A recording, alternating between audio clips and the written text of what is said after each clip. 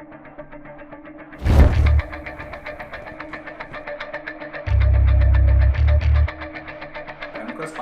D for D optimization, and today we've got a slide emergency. Now this is one of my favorite tips. What you can do is take the Tableau analysis that you have in a Tableau workbook and drop that right into a presentation. Here's how you do it. So first, with Tableau, you have a lot of great worksheets, a lot of great opportunities to work with filters, work with different visualizations, and figure out what's going on with your business data. The only issue is when you're ready to share that out, and sometimes there is an emergency where you'll get a call and somebody will say, I need this for a presentation later this morning in an hour, pretty quickly. This happened to me, I'm sure it's happened to you. Well, what you can do is export as PowerPoint from Tableau. That's a great feature.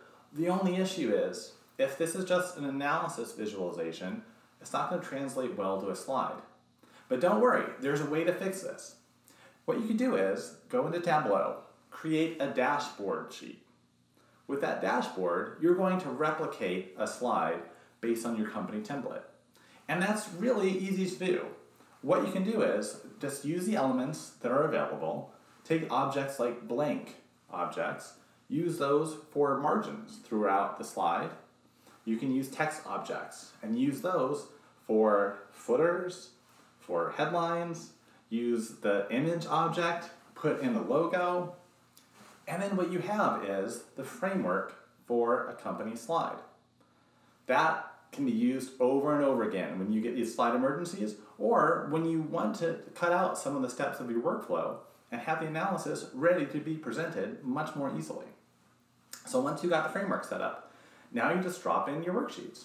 So you take your charts, put them right into this slide framework, see how it looks, which is a great thing too. There's none of that guessing of, will this chart translate well to the presentation?